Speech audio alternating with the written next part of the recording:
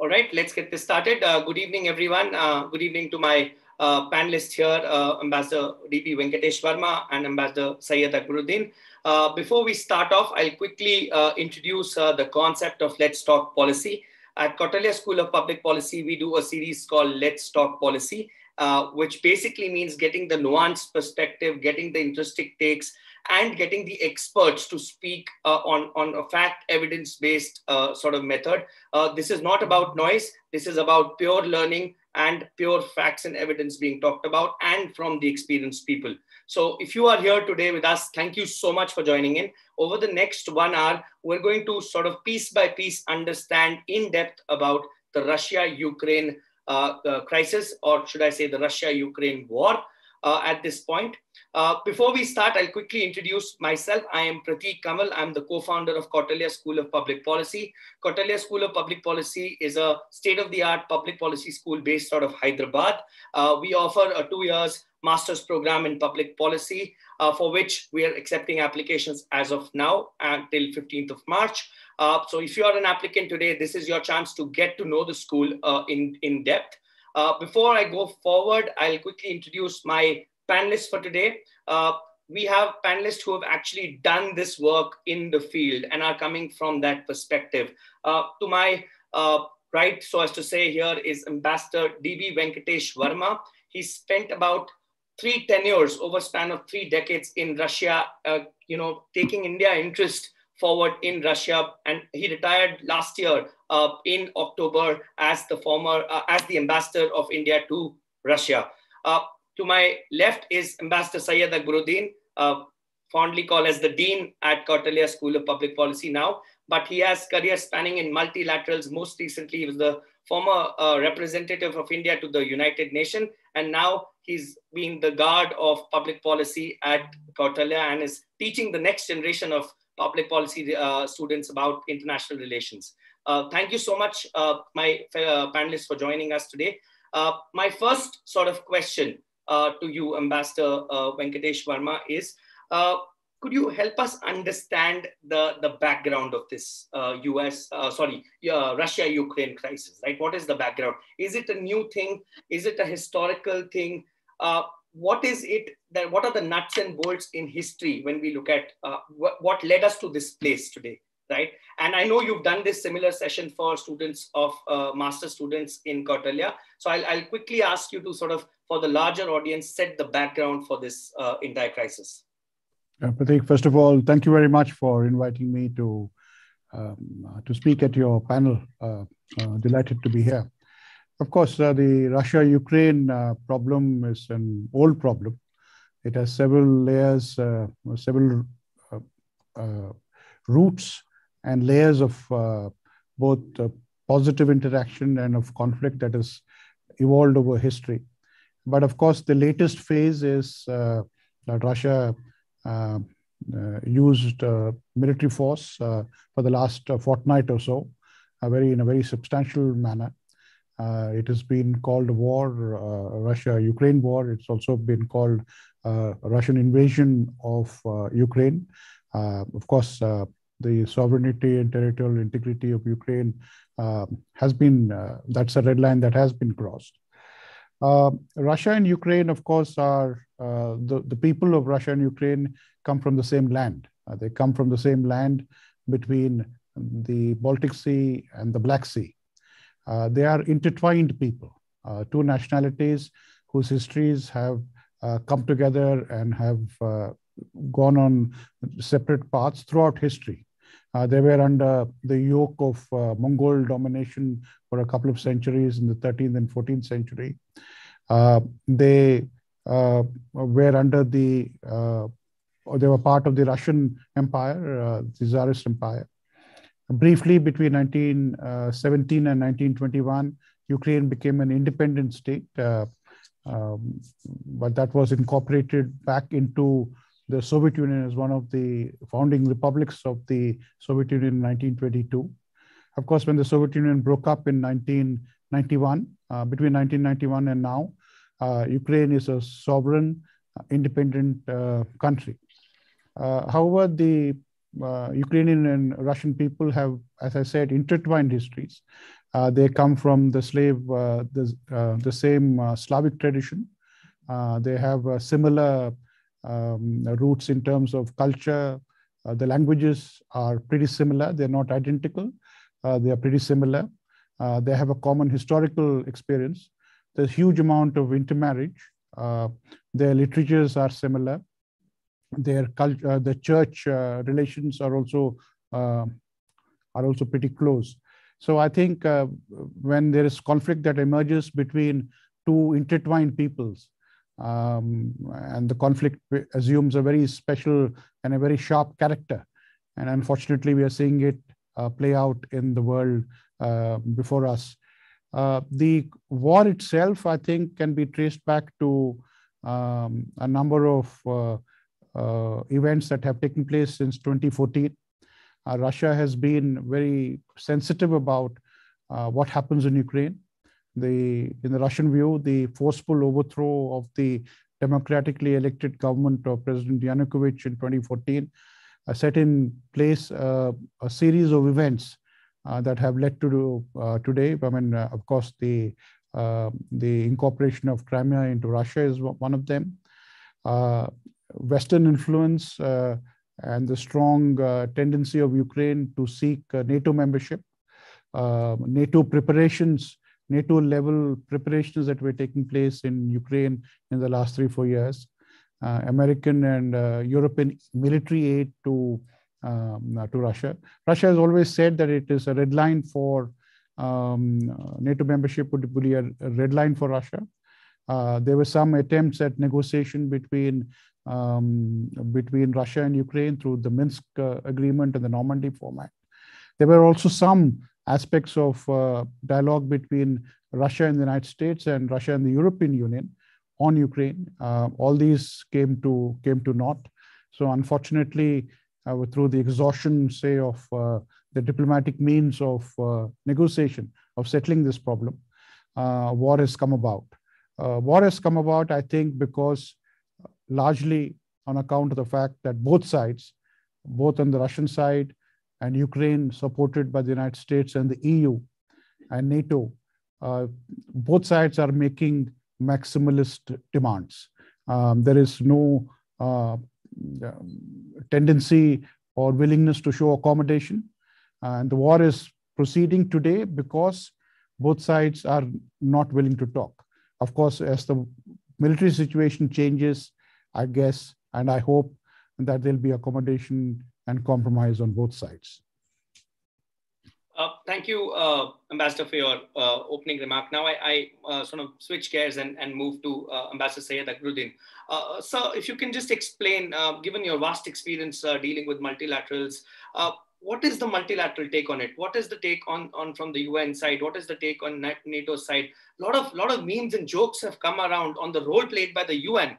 Given that you were in the thick of things in UN, what do you have to say about the criticism which has come the multilateral way over the last fortnight? So Pratik, thank you very much for raising an issue, which is a genuine concern of what is happening, because every time there is an issue of this sort, where there are concerns of military hostilities, everybody looks at the UN. And it's normal. That said, I think we need to understand the philosophical underpinning of the United Nations itself and its primary organ, which handles peace and security. And that's the Security Council in this instance. The Security Council, the way it is framed, the way it is structured, is an instrument that is designed not to tackle conflicts between big powers. Its primary goal in the wake of World War II was to ensure that there would not be another configuration that encompasses the world. So by design, they've worked out a system that you cannot have an outcome in the Security Council when one of the big powers is involved, because the fear was if you push that down the line, you will have a global configuration. So by design, the United Nations Security Council does not provide solutions for issues where the permanent members' core interests are involved. It provides solutions where other interests can be accommodated. On core interests, it's not the right forum. We need to have an alternate forum. So those who are raising questions are right in saying that perhaps this is not a forum for discussion, because you see, in today's age, the primary focus is what? It's on dissemination of public information.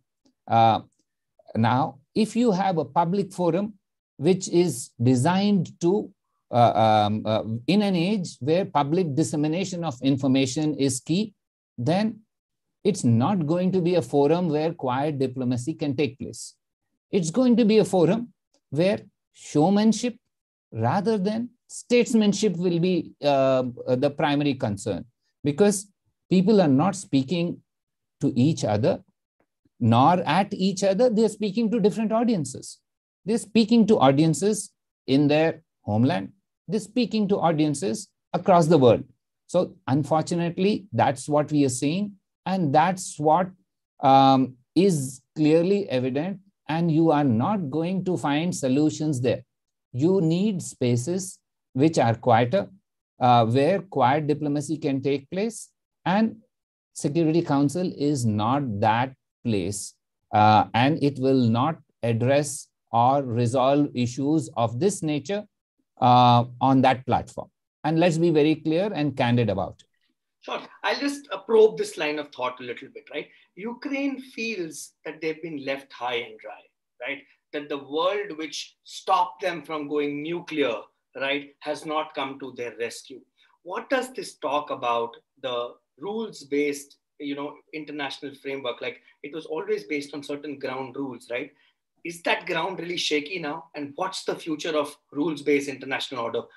Both of you can give a take on this. Mr. Varma?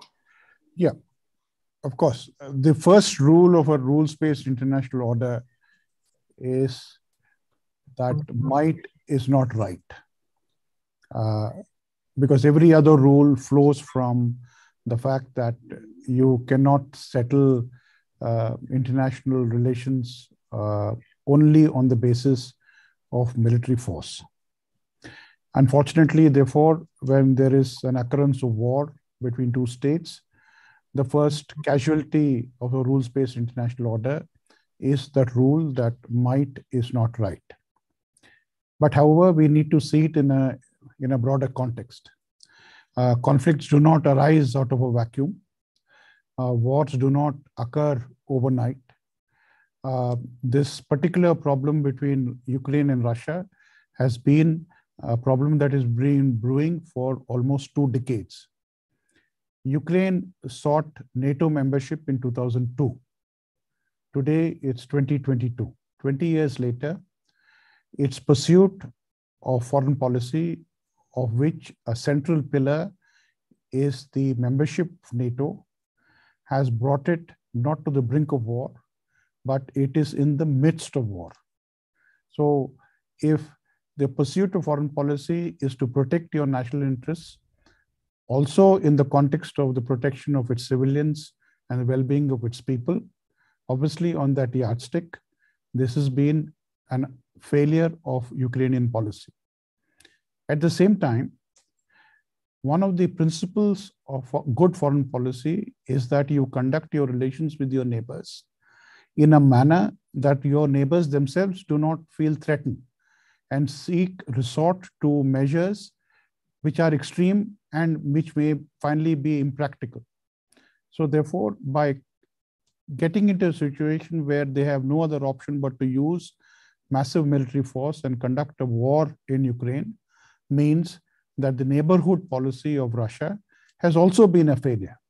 It's also been a failure of intentions and a failure of outcomes, because whatever is the result of the war, From the Russian point of view, of course, they point out the fact that the Minsk agreement and the Normandy format were scuttled both by Ukraine and by the European powers.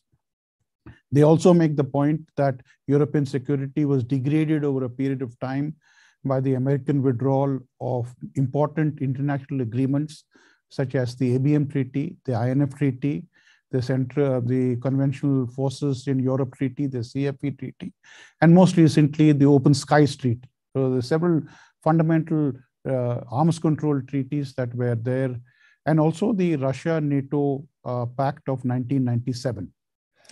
But let us be clear, the relations between big powers has to be a balance of interests needs to be maintained, which need to be underwritten by good, productive agreements.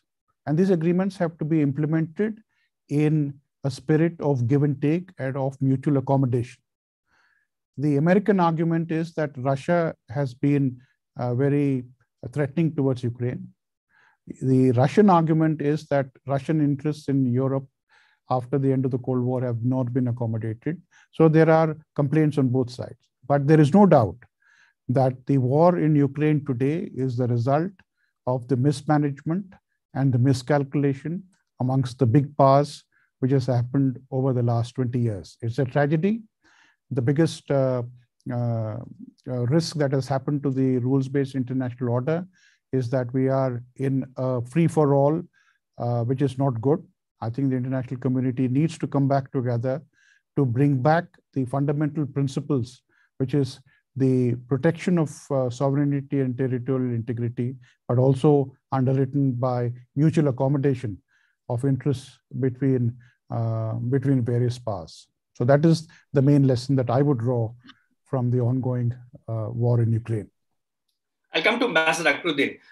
You mentioned very interesting point in the morning when we were having a chat, saying that there was an unwritten rule which said that, or rather it was assumed that two countries with McDonald's don't fight with each other, right? Does that still hold true, or is it going to be an era of bullying, an era of the financial might of a country forcing itself to do whatever they want, right? Free for all, as Ambassador Varma was pointing it out. So where do we see, what is the future, right? If you were to sort of predict the future as a soothsayer, what would you say is going to happen? So Pratik, if I was a soothsayer, I would be playing the Satta Bazaar rather than responding to you.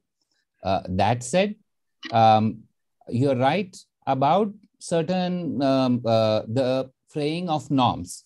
And let me address your question in that context. Ambassador Varma said there were a whole series of agreements which were fraying or which have been consciously disregarded over a period of time. Let's reverse it and see how in the last 20 days, how what we thought were norms have now been, are now changing and evolving, right? They are evolving in response to a military hostility. However, they have spread from the battleground to the financial markets, from the financial markets to the banking system, to economic measures against purchase of equipment or resources from Russia, for example, oil or gas, to the sporting arena. So now, if you are in a conflict situation with another country, it is fair game now not to assemble a coalition which does not play with them, or to ban their artists. So if you look, the battleground of what were norms has fundamentally expanded. It's a new situation that we are facing, that conflict is no longer what is restricted on the battlefield, but it's in new arenas. If I may say, there is a weaponization of various other elements which we hadn't seen. This is a new game. It's something that all of us need to watch out. Coming back to McDonald's, I would end by saying McDonald's has suddenly stopped functioning in Russia. So perhaps that norm stays of two countries with McDonald's don't fight each other, but it evaporated long ago when NATO bombed Kosovo. Serbia had McDonald's, so did every NATO company, every NATO country. Yet that norm was violated long ago. It's a good, nice little peg to hang on, but in reality, things are different. Countries pursue their interests, not whether McDonald's Big Mac is sold in some place or the other. So let's leave that aside. International relations is much more sophisticated a subject than to judge by where Big Macs are sold. Great. So let's come back to the important point of sanctions. You mentioned a lot about that economic impact, right? I want to sort of probe that line of thought a little bit and understand from you, does sanction work?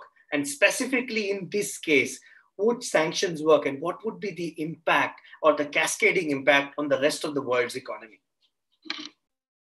So a quick reply to you is, we are in the era of what they said 10 years ago or so were smart sanctions. But we know, however smart sanctions are, they are not smart enough not to impact on human beings. So whatever the level of sanctions that are going to be imposed or are being imposed will willy-nilly impact. The question is, what is the time frame? How long does it take? And what is the impact? It did not deter any effort, the outbreak of hostilities. Now, what's it? If it could not deter, will it change policy? History is replete with instances that sanctions have not fundamentally changed policies of countries, including countries which were following egregious policies like the apartheid regime in South Africa. That said, sanctions do have an impact. And the present type of sanctions may well have very crippling impacts. And when economies are under crippling impacts, it is the less well-to-do and the more vulnerable who will be impacted. So make no mistake, sanctions have an impact. We are seeing it already. Brent prices have gone up to near highest levels that we have known for. So it is likely to have an impact on the macroeconomy of many countries in terms of inflation, in terms of foreign exchange reserves, in terms of how growth is going to take place. A lot of countries were looking at prospects of coming out of COVID and rapid economic growth. To think that these sort of sanctions are not going to be impacted would not be correct. They are going to impact, but whether they are going to change foreign policy, I leave that only for history to decide. But looking back in the rearview mirror, there are few instances where fundamentally countries have changed their foreign policy, and Russia is a country with a long history, a strong economy, large reserves, yet all these will be impacted, but I'm not too certain whether the impact is going to lead to change in direction. Sure. I'll now get us closer home and talk about India's interest, right? And what has been the talk of the town or the buzz in India, even during the last two phases of UP elections. It even entered the speeches, in India. So there is domestic consumption. I want to talk about this issue of evacuation. And here, both of you have experience of dealing with evacuations before. So, I'll first ask this question to Ambassador Varma, and then I'll ask your experience of evacuation. But, what is the standard operating procedure for evacuation? How have you dealt before this? How has India managed evacuations in before? And what is your take on the evacuation scenario right now? I've asked a pretty loaded question. You can break it into parts, right? But we'd love to hear your personal experience of dealing with evacuations during your foreign service tenure. Ambassador Varma. Well, let's start with the good and happy news, which is that the students from Sumi presently are traveling in a train in Western Ukraine and will soon exit the war zone and will be in Poland, and they'll be taking a flight home. The country is absolutely relieved and delighted that this set of students who went through a very difficult phase with great courage and fortitude will now be back home very soon. And the one student who was unfortunately injured in an armed attack, he also is safe, and he is now admitted into hospital and undergoing treatment. So this has been an evacuation. Operation Ganga has been an evacuation from a very active war zone. So it is a tremendous achievement for India to pull back all its nationals and all its students from very, very difficult circumstances. And this has involved the intervention at the highest level. Prime Minister Modi spoke to President Putin 3-4 times. He spoke to President Zelensky. Our foreign ministry has been in touch with several foreign countries. 4 cabinet level ministers have been in the neighborhood. So no effort has been spared in bringing back our students. There have been previous instances where we have evacuated our nationals from active war zones. Yemen is one of them. Libya is another. I think in the end, I think India performs exceedingly well. There is a coming together of resources, of planning, of effort, not just by the Ministry of External Affairs, but several ministries. Our airlines go in, everybody pitches in. So the whole country has watched with great concern how this has unfolded in the last 2 weeks. But I must say it's a matter of great relief and great satisfaction, and that Operation Ganga has been a very good success.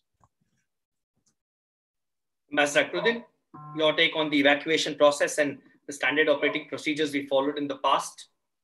Pratik, every evacuation is unique because the challenges are different. If I could quickly relate a couple of my own experiences, last time I was involved in one was Operation Rahat in Yemen. This was in 2015. I was at the Ministry of External Affairs headquarters. It was a different scenario. Again, a war zone, a situation where the Indian Navy, the Indian Air Force, and Air India worked together. The airport in Yemen, in Sana'a, was under closure because Saudi Arabia had air superiority. Yet, we were able to work out via media where there was a window opened for Indian planes to go in, pick up Indian nationals and fly from there to Djibouti, which was the hub, and General VK Singh was overseeing that operation from Djibouti. Also, Indian naval ships went into Aden and rescued not only Indians, but several other nationalities who were stranded there. That was a different situation, yet we performed well. Again, as Ambassador Varma has explained, this is a unique situation of a very different kind. We've again performed well. And the Indian government has an approach to evacuations which could be called the all-of-society approach, because it's not only the Ministry of External Affairs or the Ministry of Civil Aviation or the Ministry of Defense that are involved. Everybody is involved, and you've seen the whole nation was watching what was happening here. I, as a young diplomat, saw this when I cut my teeth in the evacuation in Kuwait. That was my first exposure to the immense difficulties that human beings undergo in zones of conflict. People had to travel something like 1,400 kilometers without public transport. They were hitchhiking, they were getting onto vehicles, they were trying to manage in difficult situations with no water. Morsels of bread, which they had to survive for the 1,400 kilometers, cars breaking down. It was, every evacuation is a human tragedy because the exodus of thousands is not a situation that occurs more than once in a lifetime for most individuals, and fortunately it should not be in any individual's lifetime.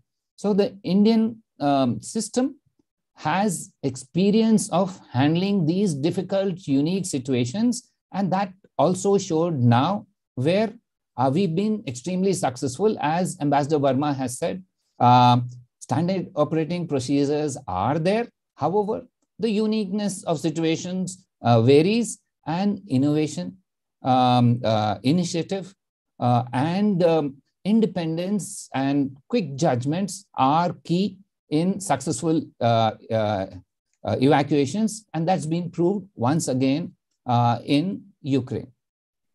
So before I get into the questions, there are a lot of them which have sort of come in. One last question to Ambassador Varma. Given your deep experience of dealing with economic ties between India and Russia, I'd love to understand what is it that's going to happen to the trade between India and Russia. There have been speculations that India will have a separate window on rupee trading. I don't know if it's possible given the complexities involved. But given that you've been at the forefront of managing the Indian economic interest in Russia, what is it that's going to sort of happen now, given the scenario of war? Pratik, let's be clear. This is a war taking place in Ukraine, but it is not a conflict limited to Ukraine. It is now a conflict which is having global impact.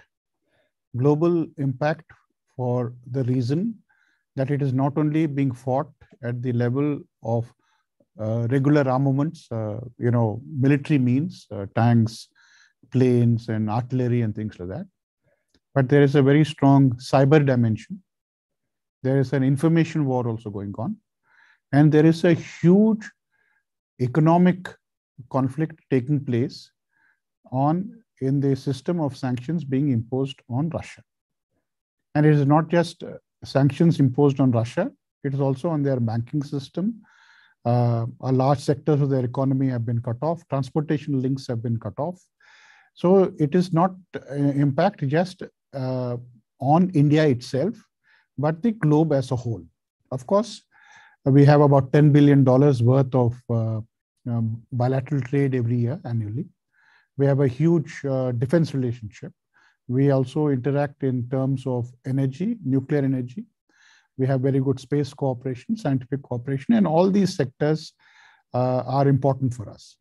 However, these type of sanctions that have been imposed on Russia are quite unprecedented. These are new and uncharted waters for everyone, for those imposing these sanctions and those those sanctions have been imposed on. The previous methods that we have, experience we have, is with respect to sanctions with respect to Iran on their oil exports. And some mechanisms were worked out in a manner that protected India's interests. But those were sector-specific, commodity-specific, and Iran was a much smaller case. However, this is a much larger issue. We also have to be cognizant of the law of unintended consequences. You might impose sanctions on one area, but the effects will be there on somewhere else. In relation to the sanctions that have been imposed on the SWIFT, on the Russian Central Bank, the banking system has now become almost defunct. But for India, I think our protection of our national interest, of our economic interests is paramount. I think the big powers can have their fights, but we should not be asked to carry the risks and the costs of a big power confrontation in Europe. So I think we would need to put in place mechanisms which are consistent with our interests. We cannot be in a position where there are sanctions have a paralyzing effect on our economic activity. And I think as we go along, and I'm sure the government will take a view in a manner that our core interests, not just with Russia, but with the international system as a whole, will be protected. For example, if we are to fly to Europe, we know flights going through the Russian airspace will not be able to go to Europe. Flights to Russia themselves are now only through Iran. So this is also restricting and adding costs to our economic activity. So I think this is an aspect that needs to be highlighted. There are increasing collateral costs to the international economy. Ambassador Akbaruddin mentioned inflation, the price in oil prices. Inflation will cut and into our economic growth. So the impact is very widespread and very serious. And we are not immune to this, but I think we should stand up and be counted for protecting our own interests. Great. Thank you so much. That's it from my side.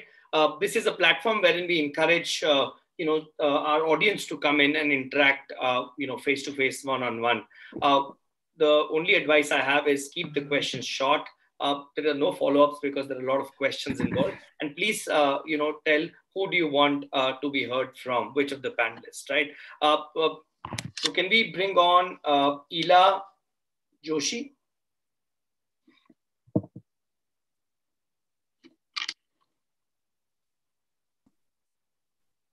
Thanks, Ila, for joining us.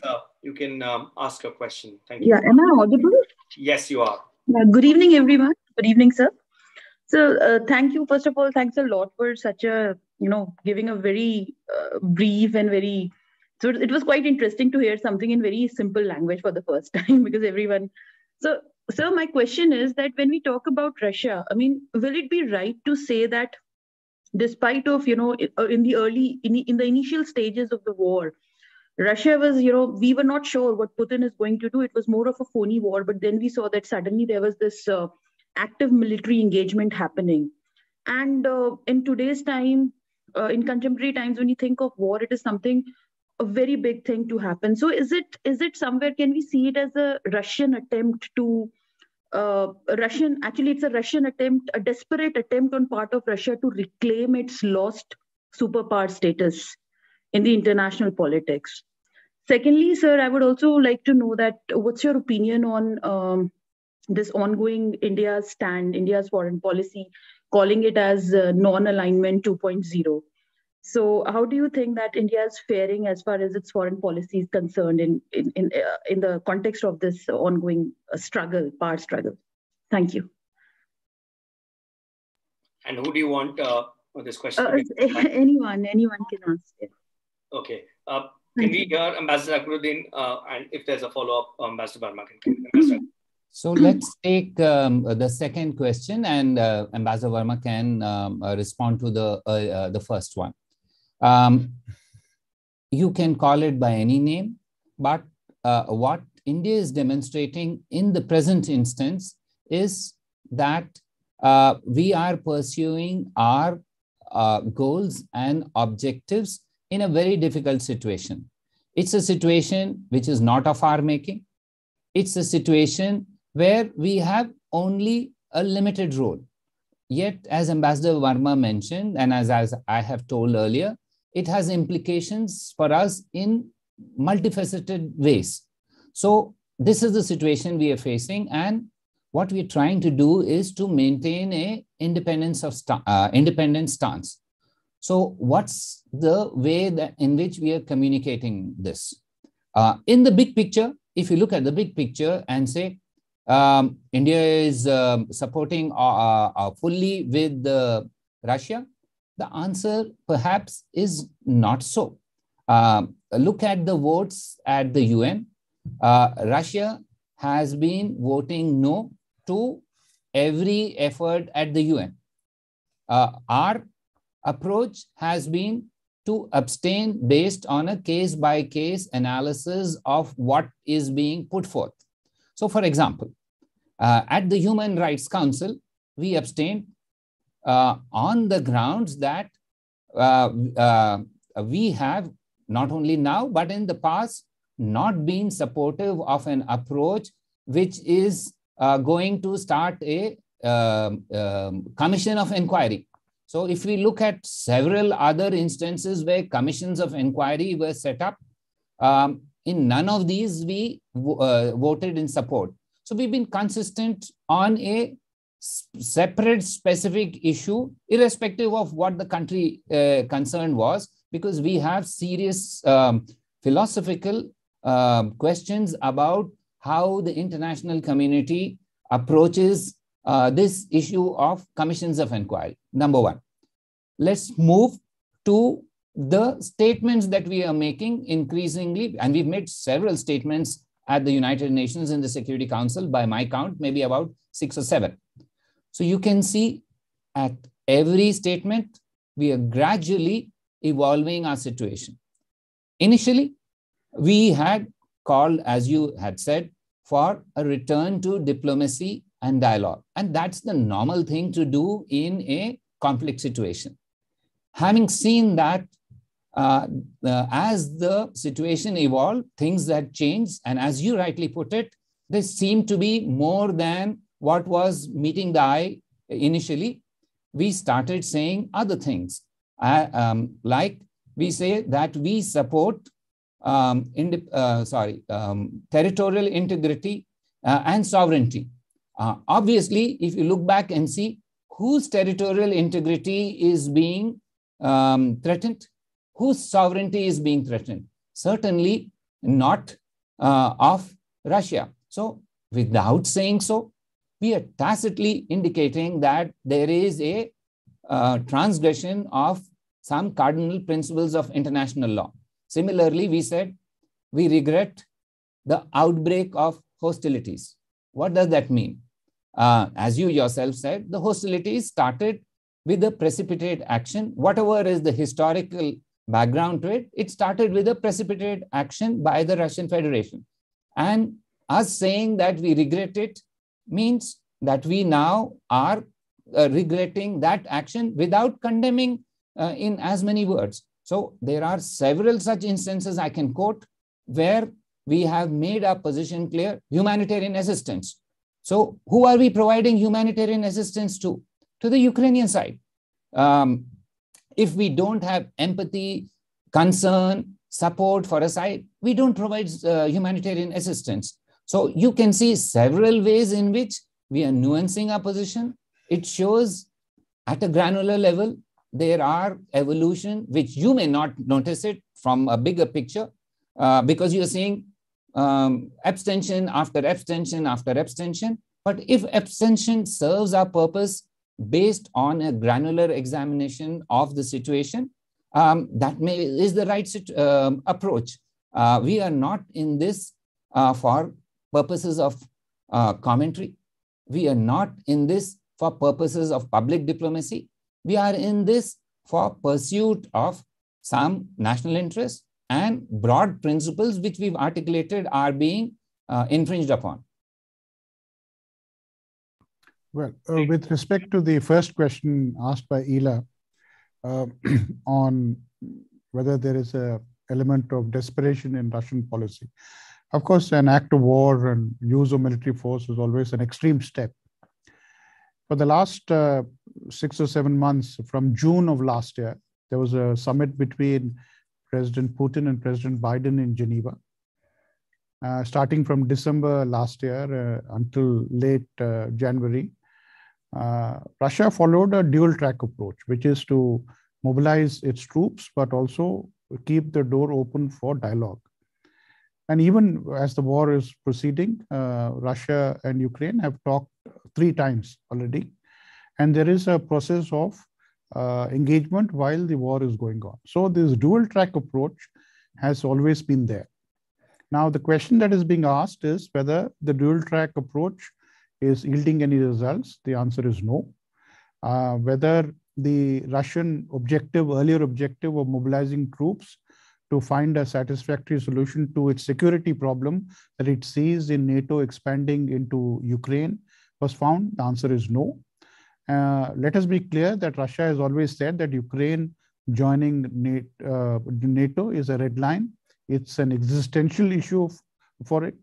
So there may have been a miscalculation on part of the West, of NATO and the United States, to see how important it was for Russia. But it, I think, is also a miscalculation on part of Russia to think that its primary security problem in its neighborhood with respect to Ukraine can be solved only through the use of force, and it's unlikely.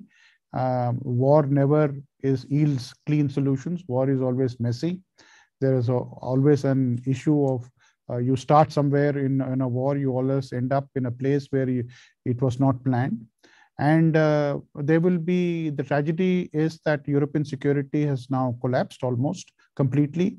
The instability from Europe is now spreading all over the world. We are not immune to this. I don't think Russia is intending to create the Soviet Union. It had a specific problem in its neighborhood. It is trying to solve it through the use of force. The situation is rather pessimistic. Clean solutions don't come, but we'll wait and watch how the military situation proceeds, because a lot of the diplomatic outcome will proceed from the fact whether Russia is able to bring this military operations to a quick end, or there'll be a stalemate and the war morphs into something else. Can we bring in Ravi Kumar Varma, please?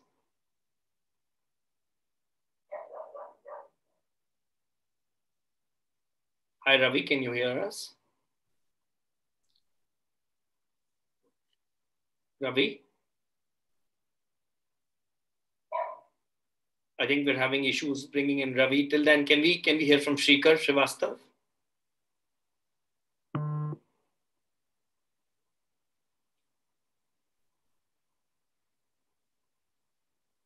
Okay, I think Shrikar has also left us.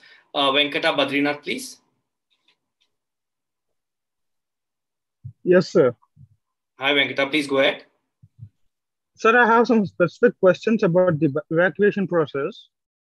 Sir, I just wanted to know why the Indian government or the Indian authorities have been very successful at evacuations when compared to the other countries, sir.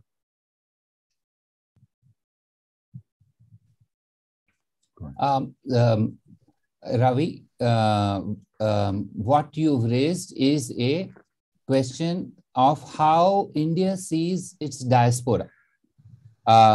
India sees its diaspora as integral to its aspirations of becoming a better society. Let's not forget what has been the enormous contribution of India's young diaspora to our growth as our visibility on the global stage, our growth as a country. If you look at, say, the remittances that are coming in annually to India, we are the country which receives 80 billion approximately as remittances. You can see the umbilical cord between India and Indians overseas. There are such strong linkages because we are way ahead of any other country where Indians overseas are repatriating remittances, number one. Number two, many young Indians who have gone out have changed the notion that India is only a land of tigers and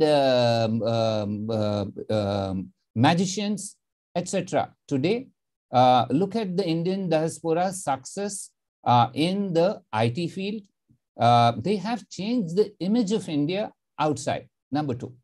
Number three, large number of Indians in the Gulf have been showcases of how diligence, hard work, and discipline is appreciated among those countries and has created a niche for Indians abroad. Now, if these are the benefits that accrue to India from its diaspora, it behoves India as a democracy to be responsive, receptive to the needs of our people abroad. We have a long tradition of ensuring that our diaspora, when in need, can find a dependable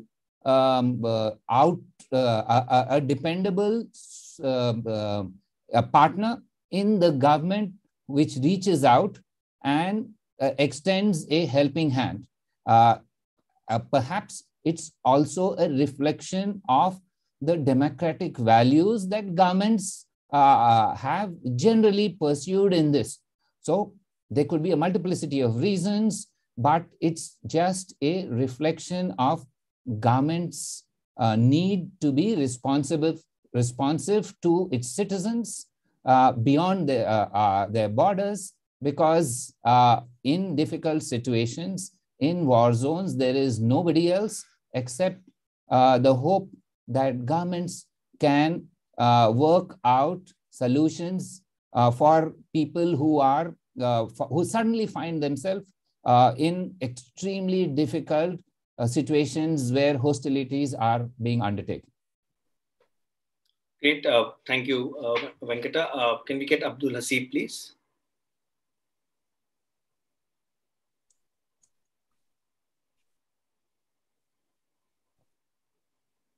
Okay, we have Revati. Revati, can you hear us? Can somebody unmute Revati? Yes, I can hear you. Go ahead, Revati. Please ask your question. First of all, thank you for your discussion. I learned a lot as a student. So my question is very naive, but I would still like to ask. It is that how has propaganda played a major role in the crisis, as well as what form of hybrid warfare are we seeing in this war? That is it. Well, yeah. Well, Revati, this is the first full-fledged hybrid war of the 21st century. And what is the meaning of hybrid? The meaning of hybrid is that in addition to the traditional military means of war, which we normally understand of planes, tanks, infantry and all, there are the contextual factors also in war, which are not visible, but they are also part of the conflict. Cyber is definitely one of them. I think both sides are engaged in cyber attacks. So that is one. There is a very strong information war going on. The war, a lot of effort has gone into creating an impression with respect to the public space, the social media. There are a lot of videos coming out. There's a lot of technology that is available. Everybody has a cell phone. So therefore, every citizen in Ukraine is now a mini war correspondent. There is, in fact, information. I would say there is a overflood of information. So I think for analysts like us, shifting to that information, I think is very important. We can safely assume that what is available in the public space is not 100% correct. We have to use our sense of common sense, a sense of realism, shift through the material, shift through the images that are being seen, and get a good and more accurate picture. But definitely, information warfare is the fight for the public space, the public support all over the world, not just confined to Ukraine or to Europe, is definitely one big dimension of this hybrid warfare that we are playing out, that is being played out now. Great. Thanks, Ambassador Varma. Can we bring in Aman? This will be our last question. I have an interesting question or an interesting story which we should hear from both our ambassadors from their experience. So we'll have Aman, and then we'll have the experience sharing, and then we'll end. Aman. Hello, sir. I'm audible? Yes. Sir, my question is, what will be impact of recent Quad meeting on Russia-Ukraine conflict? And question on sanction is that, are these sanctions on Russia by West is temporary, and can it lead to recession? Thank you, sir. Ambassador Akbaruddin, impact on recession and impact being to the recession. So what we are noticing is a unprecedented channelizing of economic tools in the diplomatic toolbox. These are sharp tools. And these are tools which hurt. You may not realize it because these are not in the form of military equipment or military means, but they can perhaps hurt in other ways. And it's clear they are intended to hurt. So I don't know whether it will lead to recession or not, but it will certainly impact on Russia's economy in multiplicity of ways, despite the Russian government trying to insulate itself from such measures through efforts that it had taken prior to the conflict. For example, they had moved their reserves to places where they could not be sanctioned so easily. And we are still in the beginning of what seems to be a longer pathway. So just remember that wars are not addressed and solved in very quick succession. I remember the Gulf War when Desert Storm started. It took 40 days for a huge coalition of countries to tackle Iraq and to push it back. We are still in the 14th day or the 15th day of a conflict.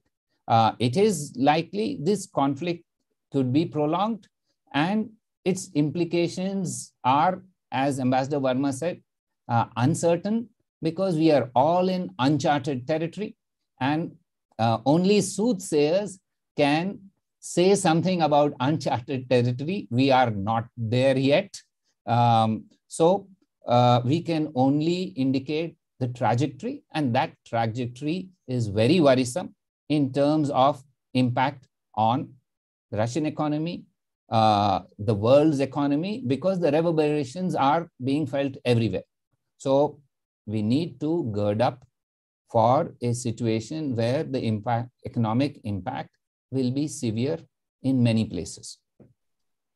Great. Thank you, Ambassador Akbaruddin. Now I'll come to a very interesting section before we end. This is where we learn from your experience. An interesting anecdote, Ambassador Varma, from your vast experience of being in the field, dealing with issues on a daily basis. One anecdote which you'd love to share with our audience here today. Well, I worked in Russia 3 times over a period of 3 decades. And of course, the warmth of the friendship is been there throughout. Let me tell you an episode about the event that we organized in 2019, which was the 90th birth anniversary of Raj Kapoor.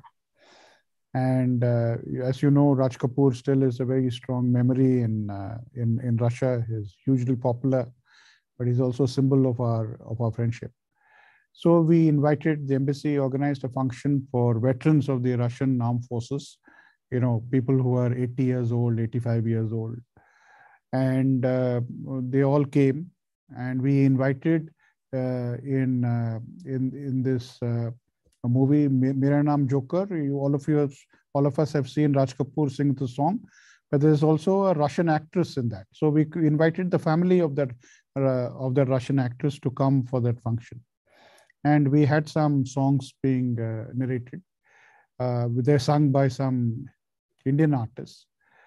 But along with the Indian artists, the entire audience, which was completely Russian, which was Russian army veterans of the age of 80 to 85 to 90, all knew the full lyrics of the songs from the Raj Kapoor era. So that shows that our friendship is not just between governments and